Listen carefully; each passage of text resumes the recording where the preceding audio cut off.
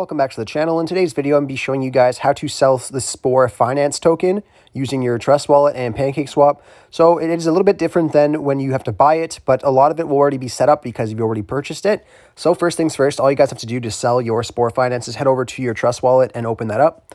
Once you guys are in your Trust Wallet here, all you guys have to do is head over to your browser and then go over to Pancakeswap. Now your wallet should already be connected because you purchased it, so you should be good to go there. And you shouldn't have to add the contract address again for your Spore finance.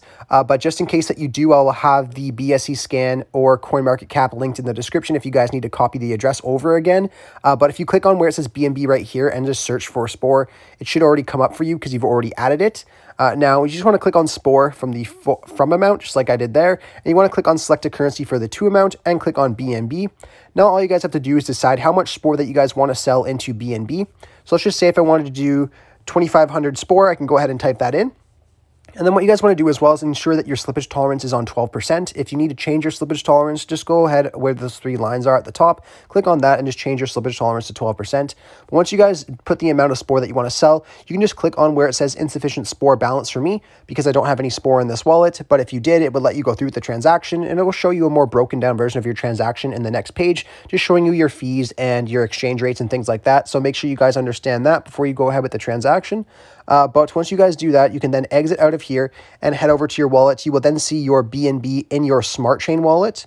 Once the BNB is in your Smart Chain wallet here, you can go ahead over to the Binance application. That is the application that I use to sell. And what you guys want to do here is you guys will be on the home screen right here. What you guys want to do is head over to wallets and just search for BNB, just like I have here. Once you guys click on BNB in your wallets, you want to click on deposit and continue.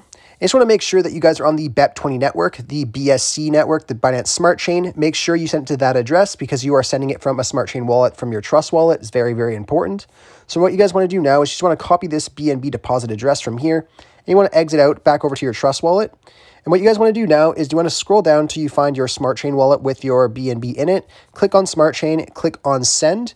And you want to paste that address that we just got from Binance into the recipient address. So we just go ahead and paste that. And then you have to type the amount of BNB that you want to send over. Now, if you just sold all your Spore, the Spore that you want to sell, and you just want to send the max amount of BNB, just go ahead and click on max. But if you want to type in a certain amount of BNB, you can do that as well. So let's just say if we wanted to put in 2.5 BNB, it will then show us the amount it is. So we can just go ahead and click on next. And then it will show us here that our max total, our fee, and just confirm the address if you want to double check. Once you guys are good there, it just tells me on the bottom here to top up my Smart Chain because I don't have any BNB in this wallet. But if you have the correct amount of BNB that you're trying to send, it will then allow you to confirm this here. And then usually in about 2 to 5 minutes, you should have your BNB in your BNB wallet on Binance. And then of course from there, you can go ahead and transfer that to USDT or transfer that to a different cryptocurrency if you would like to. Now, if you guys need another tutorial showing you guys how to deposit into your bank account from BNB and Binance, just let me know. But it is pretty straightforward and easy from there.